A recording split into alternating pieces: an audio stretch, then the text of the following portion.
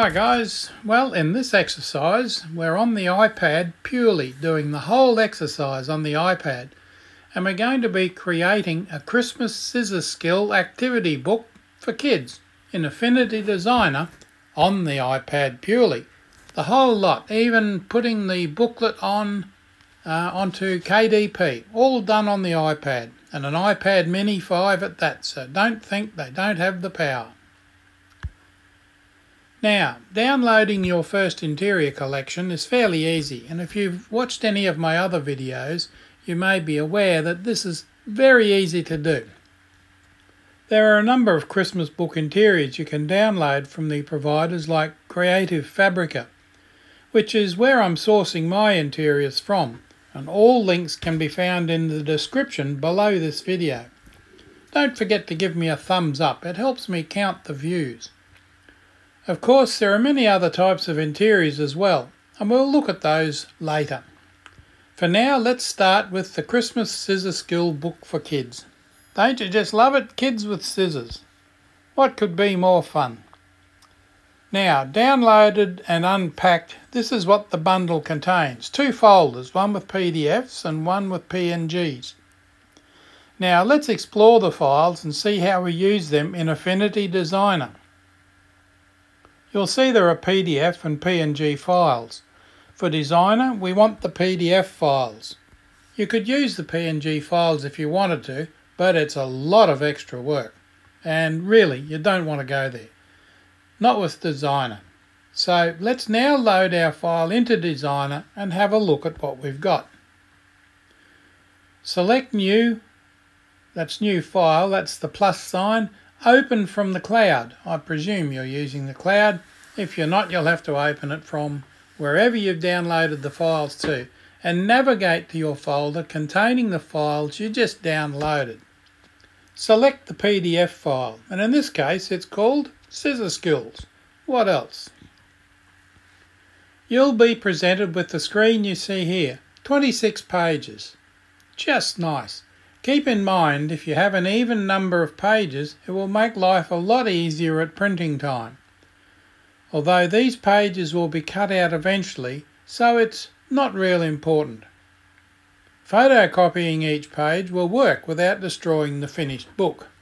So if you've got the children in front of this book, you don't have to let them cut the book up if you don't want to. You can save it for next Christmas. Just photocopy or scan each page. Feel free to do that. Now I need to mention bleed in the iPad, because Affinity have not yet worked out how to do bleed with artboards on the iPad in a useful way. In fact, it's as good as doesn't work at all. It's there, but it's less than optimal, as of release 1.10.19 on the iPad. So let's see. If you can get the bleeds to work properly on this, then let me know please, because I'm dashed if I can. However, there are workarounds.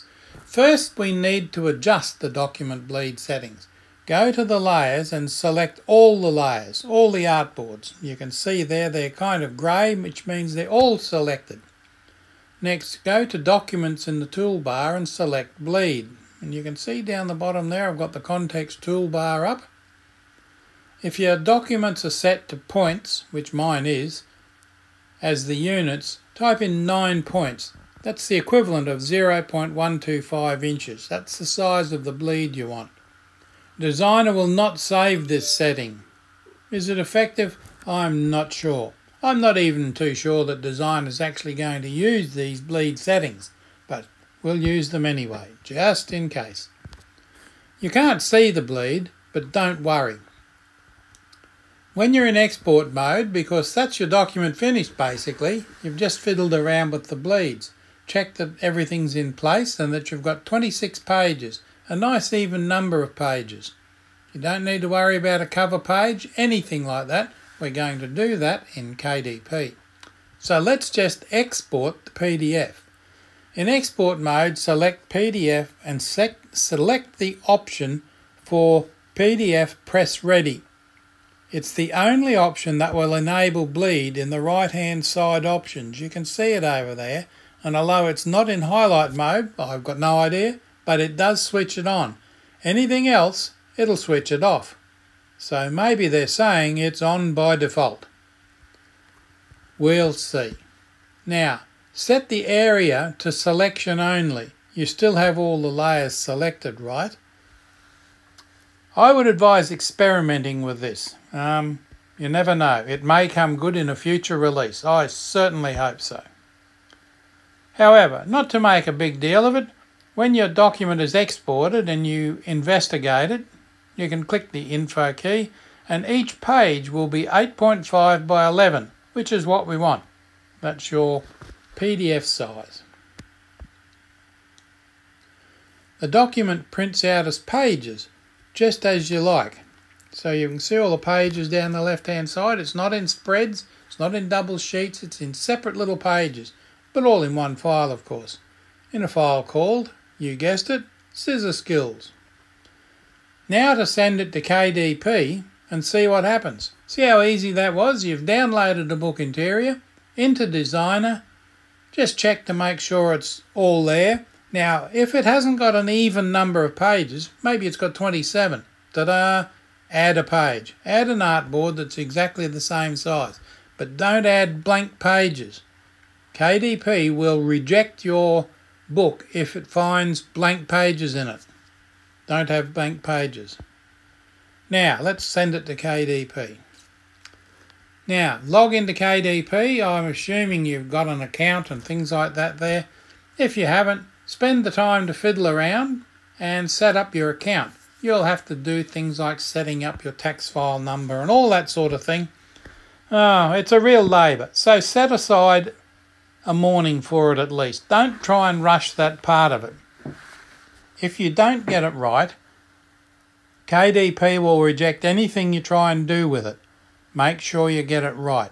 Now, when you get to the section where you're going to upload your book, fill in your details. Now you can see there the language it's in, the title, Christmas Scissor Skill for Kids, easy, and the subtitle, 25 pages. That just lets people know how many pages are in the book. It's not a series, nothing like that. Very straightforward. You've got to make this as simple as possible. Pick black and white for the colour. You don't want coloured books, even though you're going to colour it in. If you select colour, and you've got black and white anyway, but colour will make it more expensive. Now, you've got to keep this book as cheap as possible. It is, after all, a book that's going to be cut to pieces, probably. Now, get the size right. Remember I said before it's 8.5 by 11? It's a black and white interior with white paper, and I've selected 8.5 by 11. You can see on the just to the right of that it says select a different size. Well, I've done that already because the default size is not 8.5 by 11. Now 8.5 by 11 may sound reasonably large, but they're kids you're dealing with. They need a big piece of paper. Now, bleed settings. No bleed or bleed, PDF only. Now, if you're submitting a PDF to KDP, what they don't say there is, if you're submitting a PDF, you really need bleed settings set. If you don't tick that, you'll probably have your book rejected. And they'll say there's something wrong. They may not tell you what it is that they've found wrong, and you'll have to do it again. Just whatever you do, click bleed, PDF only. Now, it's a paperback matte finish. Everything else on the page is fairly standard. Upload your PDF file. Make sure bleed is checked, and KDP will complain if you don't. So you've got PDF there. Now, upload paperback manuscript.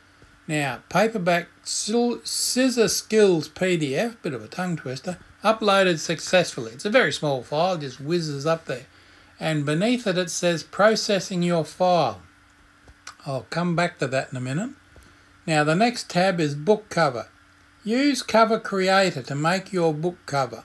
You can upload your own image or use KDP's stock images. Now, don't go messing around uploading your own image for these sorts of books. If you're writing War and Peace or something like that, a huge book that's going to make you famous and will live on through history, by all means, have your own cover. for these low content books and books like this, use KDP covers. They've got thousands of images there. They do it automatically and you can't go wrong. So launch cover creator. You can see it's still saying processing file there. I've got launch cover creator ticked there. Now, they present you with lots of images, and I haven't shown them here because there's too many of them. But there's a whole range of options, everything from art through to motorsports, through to holidays, through to Christmas periods. And you go through the images, and you can see the top there, choose design, style and edit, and preview. Now I've done that. And that's the image I've ended up with. Now that's the front cover and the back cover, all in one. Landscape images work best. They've got portrait images there, but they're really hard to get to fit, so don't bother trying. Just use a landscape image. You'll have trouble if you select portrait. Now remember, I'm on the iPad, and this can be a bit of a fiddle in some areas on the iPad, so you don't want to make life hard for yourself. Now, the page is usually covered with placeholders. There's all the back matter. There's a photo placeholder where you can put a picture of yourself. There's text placeholders where you can write your life story and all the rest of it. You can just tap on those to remove them if you like, or you can fill them in. You can write your own. Tell people who you are, what you are, and why you're spending hours producing a book that kids are going to cut to shreds. Okay, now wait for KDP to finish processing your files. Once you've done your cover and saved it, right, this is the next stage. You can see there it still says processing your file and the cover uploaded successfully, and it's processing your file. Now go and make a cup of coffee and wait for that processing to finish. You don't have to keep refreshing the page or anything, it'll do it itself. When it's finished processing, it will come back to you and those words will disappear. Then you're ready to go on.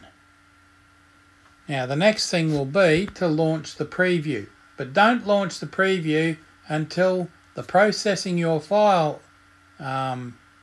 text has disappeared. Now you can see there it's disappeared. It just says manuscript uploaded successfully. There's no file processing going on. So far so good. And you can actually see a little thumbnail of your cover there because it's telling you it was successful. Now, when both files are green to go, click preview and wait. It can take a few minutes usually. Now if you've got quite a few pages in your book, it can take quite a while. Looks good, okay? Now you can see they've put their ISBN number on the back because you did tick use KDP's ISBN number. Don't put a fake number in there or use your own number. It's not worth it. They're worth quite a bit of money, an ISBN number to buy, so use a KDP number. Looks good, you're happy with it? And that one's quite different. And there's a bit of a quality check. There's some information on there. Please check. Anything that's wrong will be very much highlighted. So you're probably okay there. And it's a 2-page view. And on the iPad, I don't seem to be able to scroll from page to page because the iPad screen's too small. Mine certainly is. It's an iPad mini. And it warned me of that, but I continued anyway. And I got that. Now in the bottom right hand corner you can see approve or exit print previewer, but approve is what we want. Click approve and wait a moment. Check the summary that comes up next. It's fairly important. Now everything's done, you're still on that page. You've launched the previewer, you've had a look and you've approved it. Now your printing costs are there, and what that's telling you is that it's going to cost $2.15 US to print your book. That's the actual print cost. Page count 26, trim size 8 by 3 by 8.5 by 11, That's the trim size. You know what the trim size is, don't you? That's how big your book is after it's been cut by the printers. It's a paperback. The finish is matte. Bleed settings, bleed PDF only. Ink and paper type. Black and white interior with white paper. That's all there is to it. Then you press Save and Continue. When you do that, you get onto the last page, Paperback Rights and Pricing, the last tab. The next or last tab page comes up where you set your pricing. Now you're using a KDP ISBN, so you're limited to their distribution. But that's okay. There's millions of people use it anyway, so you're not going to go short of potential readers. You don't need to distribute it wide and through all the other publishers, etc. Like I said, if you're producing a new version of War and Peace, maybe you want to go wide. But for this book, no. Just stay on KDP and it makes life a lot easier. Now, doesn't matter where in the world you are, you can set your prices. And I've set mine to Amazon.com. I just leave it on that. It's the default. And I use US prices. When it comes to your town, they'll convert the prices and you'll see all that shortly anyway. Now, I set this book to $5.95 US, which is pretty cheap, let's face it. But it's not a bad price for kids. And you can see you get the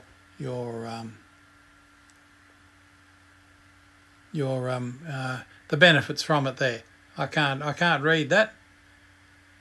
You don't want expanded distribution. There you go. So that's how much you'll make on it. Amazon.co.uk, that'll come to £4.39p with £1.70 printing costs, and 60% is the rate for royalties, which is what's that say, 83p. So every one of those I sell, I'll make 83p. But that's not bad. Okay, what did it take me? About an hour. Now it's time to take a deep breath and hit publish. Publish your paperback book. You're happy with everything that shows up there? And I would certainly suggest in this first exercise, don't fiddle about too much, but get your paper sizes right. And make sure if you upload a PDF to click on bleed. Now, publish your paperback book. Click on the yellow tab there, and after a moment or two, up it comes. Christmas Scissor Skills for Kids, 26 pages, $5.95 US. That's how it'll look in KDP on Amazon in the book section. Now you can publish your book as a Kindle ebook. Now why you do a colouring in book on Kindle I don't know, but if you're really crazy you can. Maybe you could download it and print the pages out or something, I don't know. But you don't need it as an ebook, so don't bother messing with it. It just makes your life difficult. You can if you want it. Now how easy was that? And every bit of it done on the iPad. From downloading the interior, creating a file in Designer and uploading it to KDP, to making the video that I've now put on YouTube that you're watching now. All done on the iPad Mini 5. So don't let anybody tell you it can't be done. Now, that's what it'll look like on kdpamazon.com. That's the last thing. See, Christmas Scissor Skills for Kids, the top booklet there, it's in preview, in review, which means it's not actually live yet. You can't buy it because it's in review, but it takes a couple of days, that's all it takes. The Christmas colouring book is live, $5.95, and Christmas activity book, $7.95, the one below it, both live. But I expect, unless there's some major problem they pick up, I'm not too sure what that'd be because it seems to have gone through fine. In the reviews, preview sections that you went through, if there's errors, they'll show up there. Remember that over Christmas KDP closes for holidays, but usually just a few days. I think they close for about a week, maybe 2, not too sure. But anyway, review can take anything from a couple of days to, if it's a big book, a couple of weeks. So don't pester them, don't badger them. I'm sure they're very busy people and they will get back to you. So thanks for watching.